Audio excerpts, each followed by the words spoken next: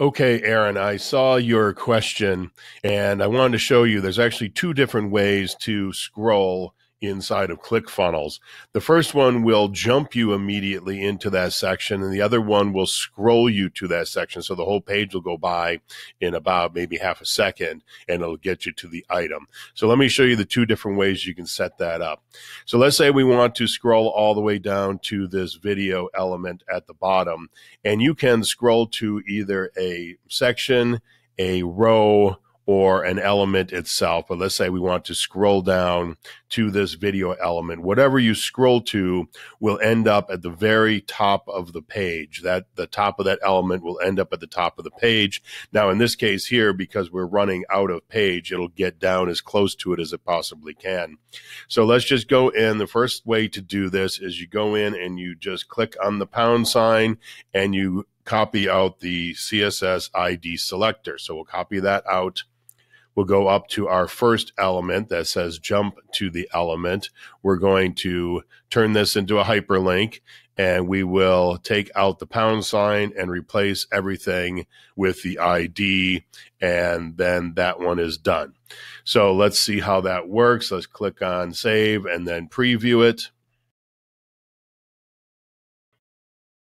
And as we click on jump to element, it will jump us right down to the video. Everything wasn't even done loading yet, but I jumped all the way down to the bottom. Let's just do that again. We'll go to the top, and it jumps us down to the bottom. Now, if we go back in to the editor page, we can set it up to scroll down to the same element. So we'll click on our settings and down to the hashtag. And what we're going to take out this time is the title, the CSS title. So let's just change this, let's call this scroll to video. And the only reason we would change that is you might have more than one video on the page, and so you want to make sure it's a unique name. So let's copy that out and let's click on update. And now we will scroll back up to the top and we will put in our second hyperlink. And this time we're going to leave the pound sign and we're going to type in the word scroll dash, and then we're going to paste in that title that we got from down below. And we are going to save that, come into our page where we're going to preview it. We will reload the page.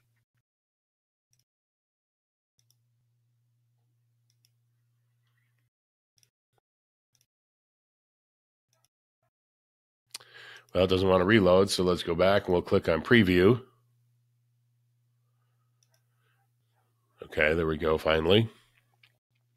Now we will click on scroll to element. And as you see, it kind of slowly scrolled down.